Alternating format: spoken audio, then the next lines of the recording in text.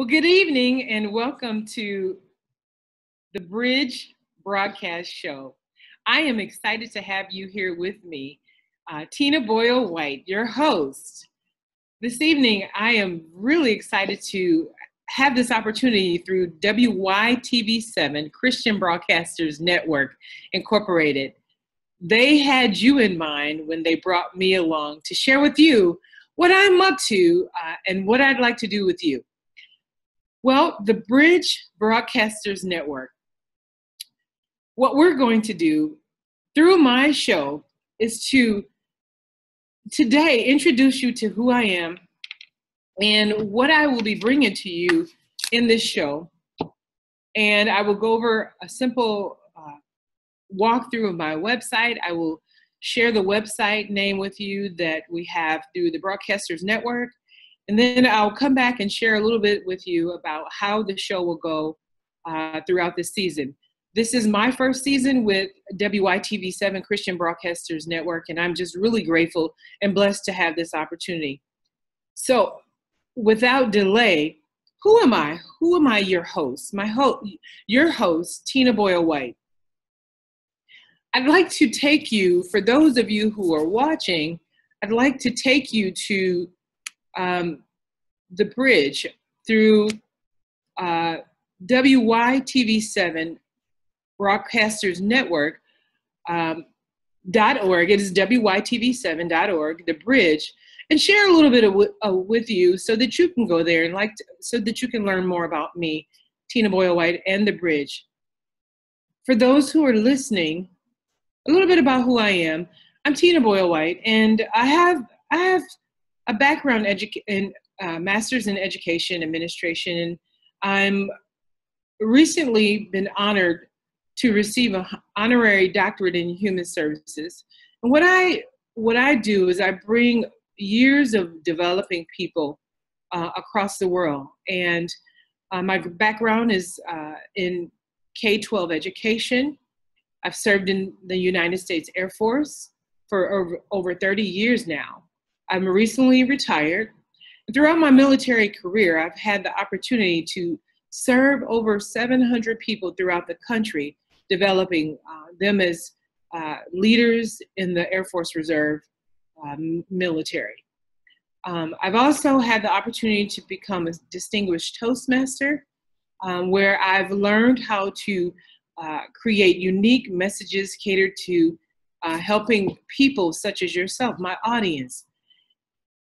And one of the things that I've learned as a distinguished Toastmaster is to help create transformative messages to shift people from where they are to where they want to be. And that's the unique thing about my show, The Bridge Show, is that the focus of the show is to help you get across the bridge. And the bridge for me is the analogy from you transforming from one place to the next. I'm a trained life coach. I incorporate all the tools that I've learned and gained for individuals to develop and be strong and have that transformative experience and have that experience to work through getting through the bridge. I will use, again, whatever tools it takes to help you transform. Now, what am I looking to bring here? I talked about transformation, and I talked about some of the focus that I will have as it relates to transformation in the bridge. My real desire is to really see individuals transform in spirit, in soul, and in body. And when I say spirit, soul, and body, I'm looking at you as the spirit man and looking at your soul, your mind, will, and your emotions, and your body physically. And what I will bring to you, my audience, is information and guests who will share their stories and their testimonies of how they overcome. And the unique thing about my show, The Bridge, if you go to Spreaker.com/show the-bridge_2, you will find Tina Boyle Whyte, The Bridge, there. And just to share with you a little bit about my mission, My mission is to inspire people through a facilitated, transformative experience through personal stories of triumphs and victories. And the scripture that I use to help me know that people have been transformed, the scripture is, they have been overcome by the blood of the Lamb and the words of their testimonies. Revelation 12:11. That's a foundational scripture for me, being overcome. And we will be talking about how you overcome in spirit, soul, and body. And when people overcome, they testify. We share. And so that's what we'll be doing on the show. Another scripture for you to understand who I am is Isaiah 61:1. You'll see that when you go to my Spreaker.com radio page. You want to look up the bridge again. The Spirit of the Lord God is upon me, because the Lord has anointed me and commissioned me to bring the good news to the humble and afflicted. He has sent me to bind up the wounds of the brokenhearted, to proclaim release from confinement and condemnation to the physical and spiritual captives, and freedom to the prisoners. And that is my personal mission, is to really help you as a transformational strategist to facilitate an environment where through the broadcast you can feel and experience the power of God through my stories, through my testimonies, through books that I share, and through the guests that I will have on the show. And I am committed to seeing people, God's people, live a life of victory in Christ Jesus through the word of others, and through the word of their own testimonies, as I mentioned in Revelation 12:11. And what I stand for, and I stand strongly for, is people living their best lives by living a life full of wisdom, knowledge, and understanding. And my vision is being fulfilled through WYTV7, the Christian Broadcasters Network, is seeing the people see the bridge, the analogy of the bridge as a gateway to come from where you are, out of your confinement, out of your prison place, to where you want to go, to where you want to be, and not only want, but where you need to be to conquer this life. So I'm excited that I have this opportunity to share with you. So that's who I am, and that's what I'm bringing to you as a WYTV7 broadcaster on this show. So I'm excited. Please go to my website, Tina Boyle Whyte, TinaBoyle.com. Find me there. See what I'm all about. You will see that my page is all about transformation. Transformation. Transform your life. You transform your world. Take a look at that. Take control of your life. That's what we're looking for. Stop talking and start living. Discover your greatest self. Take back your life. That's what I'm up to. I'm up to you experiencing your best life. Are you ready to receive your best life? Well, I know you are. And more so, God is ready for you to live your best life as well. The next thing that I'd like to talk to you about, this radio show, or this broadcast show, is going to have a lot of people who have experienced triumphs and who's used faith to overcome, and they're standing on the words of their testimony. So what is it that we're going to be doing on this broadcast network? Well, I have a season lined up for you. And in this season, the season will go from September 1 through June 30th. And throughout the season, as I've laid it out, what's on my heart for you, you'll be experiencing me introduce you to topics like faith to overcome brokenness, the power of transformation. And when I mention spirit, soul, and body, it'll be some scriptures. It will be wisdom, and it will be some knowledge. So if you have a desire to transform your body, you want to lose weight, I will have specialists on my team. I will find tips and research tips that will help you get from where you are to where you want and need to be. If you're looking at how to heal your soul, like overcoming brokenness, I will be talking to guests who will speak to you about that. And if you're looking for a spiritual transformation and you're just stuck, you will find that I have the tools and the resources that you need. As I mentioned that earlier, that I'm a trained coach, and throughout our broadcast, we will have the opportunity to experience some coaching sessions. I may bring individuals online who will agree to walk with me through a coaching experience so that they can overcome something that they've been dealing with.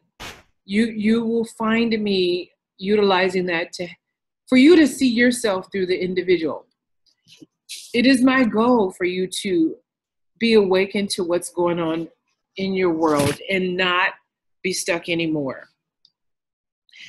One of the key things that I'm really excited about is that I'll have the opportunity to share with you about my transformation. Some of the key resources and books, of course, the Word of God as a tool to help, that has helped me overcome and transform. One of the key scriptures that I really love is Romans 12:2, and I'll just share that with you. And it says, "And be not conformed to this world, but be ye transformed by the renewing of your mind, that ye may prove what is good and acceptable and the perfect will of God." And so, as I think about that scripture, it's being in the place that you're not confined or you're conformed, but you're always in a state of moving beyond where you are. And that is what the bridge is about, getting you to move from one side to the other. Have you ever found yourself being in a situation where you saw something you wanted and it seemed so far away, and you had fear just paralyzing you, stopping you from moving in that direction? Well, it happens to the most of us. And most of us don't know how to handle that fear. Most of us don't know who to talk to. And most of us don't know where to start. And when I say fear is such a crippler. What I've learned and what I've experienced is that in order to overcome fear, you have to take action. And so, again, the bridge is an analogy of you taking that action, taking that step, stepping out into that place, taking that first step to cross the bridge.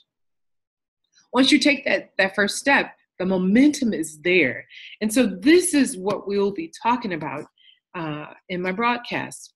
So I want to share with you some of the things, just so that you know, just because I'm on this broadcast, I experience the same things you experience.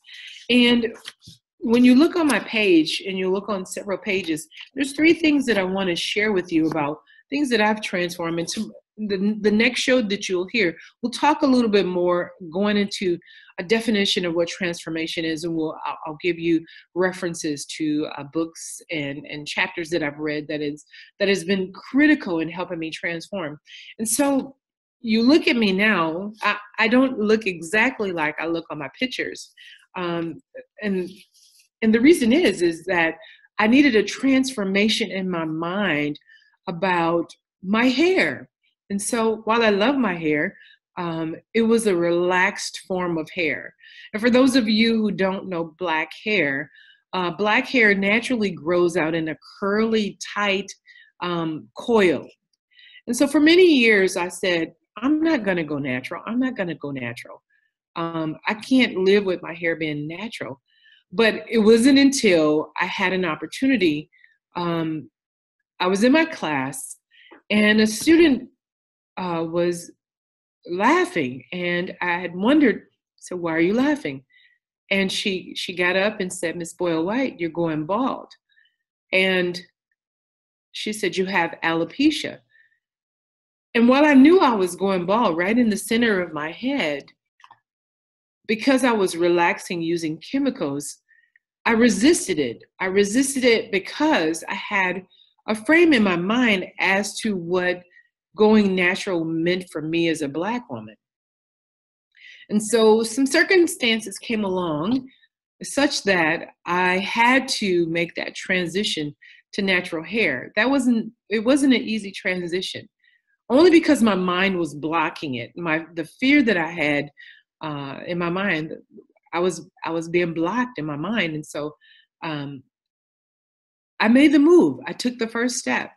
And little by little, I didn't make what they call the big chop, but I did a gradual move toward that. And finally I said, you know what?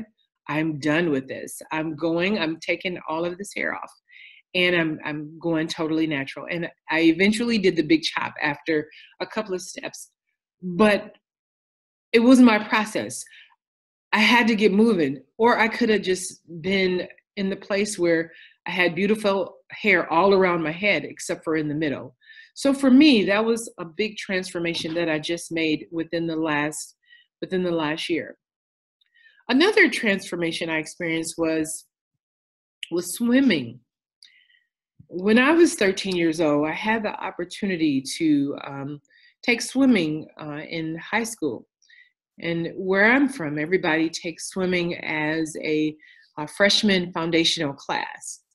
And I never had the opportunity to go back and to recapture the class that I missed. My grandmother we had to go down to Texas from Wisconsin to take care of my grandmother. And after being there for a while, she had passed on, but it was beyond the time when I came back to Milwaukee that I could learn how to swim. Now, I'm not sure why I didn't say I need another class. I could have easily said I need another class, but I never did.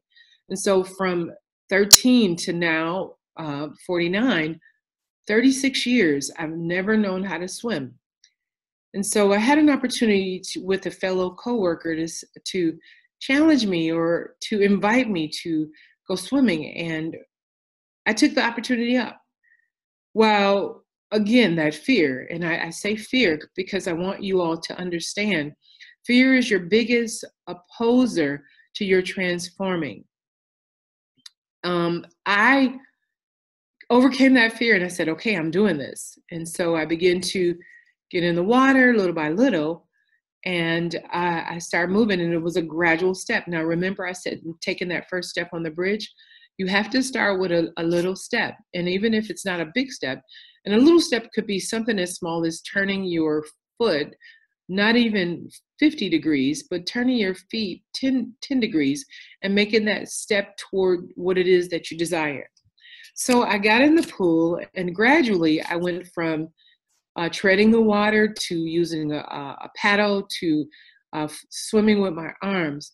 But what I want to remind you that as you jump in and you take the steps to move toward what it is that you desire, there will be challenges that will come to prevent you from really taking that full step. And so I just had thoughts coming to me saying that you were going to drown. You're going to drown. You're not getting out that water. You're going to drown. And so I had to go against the thoughts that were coming into my mind and the thoughts around just drowning, which is the main reason why most adult people don't even go and learn how to swim. And so I defeated that by, again, taking action. And I was really excited. And so I have a new love for swimming. I attained my goal. And I even went into the deep water treading, but I did it. And so that was another transformation. I transformed my thoughts around my ability to swim. And the last example that I want to share with you, I share with you my age. I stepped out and did something that I thought I would never do. After seeing several people coming into my school environment, I decided that I wanted to be a referee, and a referee for sports. I never had the opportunity to take any sports when I was in high school, nor did I take any or do any sports as an adult. But I decided to just step into a place that was totally unfamiliar to me, to take on something that I had never done, let alone study. And this recent summer, I started refereeing basketball. I did 3 camps, and it was quite an experience. And every time that I didn't make a call right or didn't blow the whistle, I said, I'm going to do this. I stayed the course. And so just getting out there, even when you think people will laugh at you or you may be embarrassed, the transformation process, it may bring that, but it's something that you have to stay the course. You will never get to the life that God has promised you. He said, I came that you may have and enjoy life. And I'm paraphrasing another version. He said, I have come that you may have and enjoy life in abundance to the full until it overflows. And that is my desire, for you to have that life that God wants you to have, a life of abundance, a life of fullness, a life of overflow.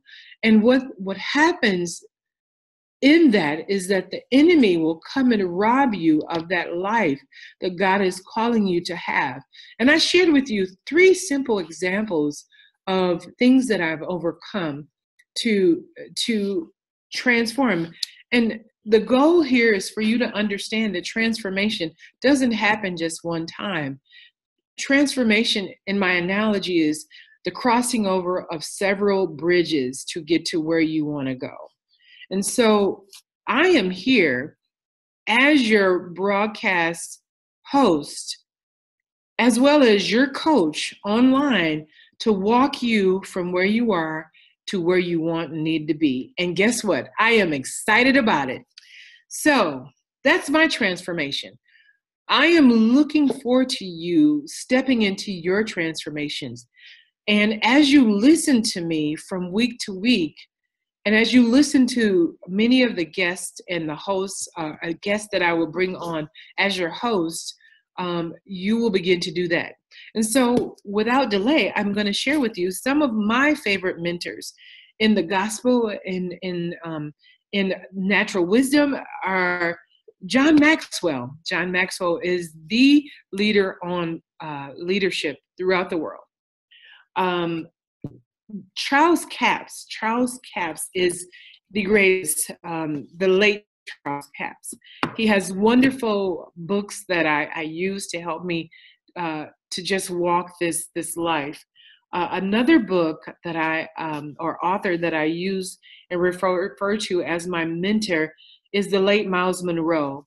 I had the opportunity to meet him in South Africa one year, and I was my mouth had dropped because I'd seen my mentor. And I'm excited to share with you what I've learned from him. We will be utilizing books to really take a look at trauma. James Allen is another awesome book that I use. As a Man Thinketh in His Heart. We will be looking at big thinking. We will, as I talk to you, that this is spirit, soul, and body. We will be thinking and looking through and talking about your thinking, your how you think, and how you act, because your thinking is everything. So that's what we're going to do. We'll be looking through great books, and I'll be bringing resources. In addition to that, we'll have great speakers. And this is an opportunity. If you know somebody who would like to be a part of what I'm doing, who has a story or a testimony to share, please don't hesitate to reach out to me and share with me if it's you or someone you know who would like to be on this show. And after this, after I do several teachings, I'll have an interview style where we go back and forth. I also want to remind you that WYTV7.org has other amazing shows, such as Life After the Military or Life After War. You'll find the host that hosts that. My good friend Lynn Dimmons. She has Financial Confidence.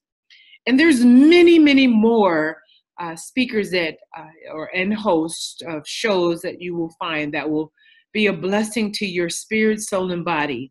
I do look forward to having you join me on a weekly basis because we're bringing you to that next transformation.